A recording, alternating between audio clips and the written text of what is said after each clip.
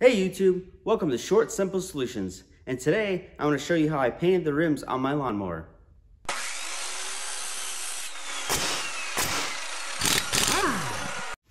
Now that we got the tire off the rim, we're going to take a few minutes to clean up the rim. Most of the times when you have a leak around the rim, it's due to rust buildup under the underside of the rim here. So we're going to take a few minutes to clean that up and paint it and get it looking good.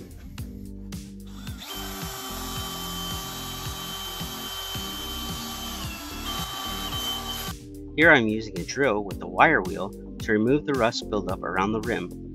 The drill and wire wheel are not the most aggressive rust remover, but is better than trying to remove the rust by hand. Later in the video, I will show a more aggressive way to remove the rust buildup. I forgot to wear my respirator in the first shot, but I highly recommend wearing one. They are not very expensive at the hardware store and could save you from health issues in the future. I am just continuing to remove all the rust around the rim. This rust buildup was causing air leaks between the tire and the rim, thus making my tire go flat, so it is important to make sure that I remove it all.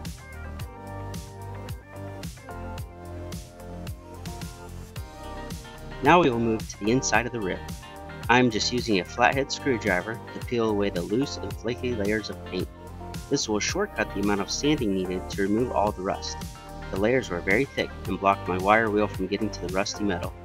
Once all the loose paint is peeled, I will again use the wire wheel with the drill to sand away the rust. For the inside of the rim, I will switch out my wire wheel for a cup style brush. This allows me to put vertical pressure on the rim surface. The goal of the wire brush is to remove all the rust and expose just the bare metal. This will help paint adhere to the metal and to last longer. Now for the moment you've all been waiting for! Just kidding. This is a way to remove rust and paint faster if the drill and wire brush was not fast or strong enough for you. This method uses an angle grinder with a knotted wire wheel designed for use with a grinder.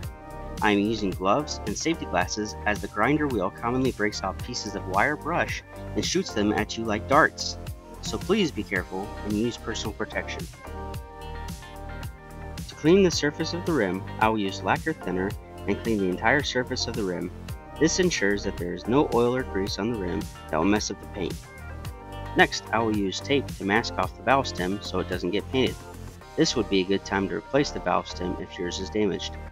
I also covered the backside of the valve with tape as well.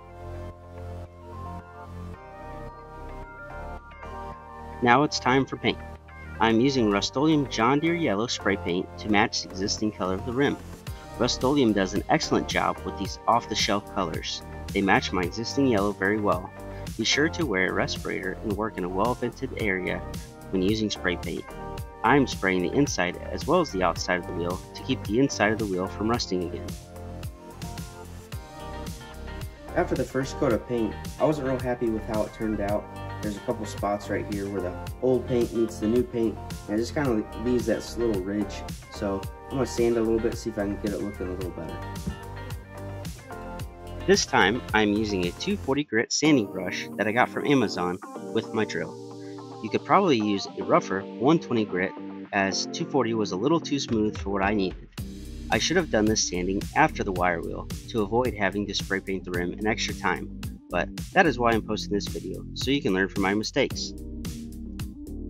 Now that the sanding is done and the ridges are gone, I will reapply the first layer of paint. It is important to apply additional layers of paint before 1 hour of the previous layer. If you wait too long, the second layer will bubble on top of the first layer and you'll have to sand and paint again.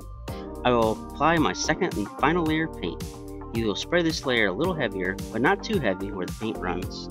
Here's what the rim looked like before, and here's the finished product. Thanks for watching Short Simple Solutions.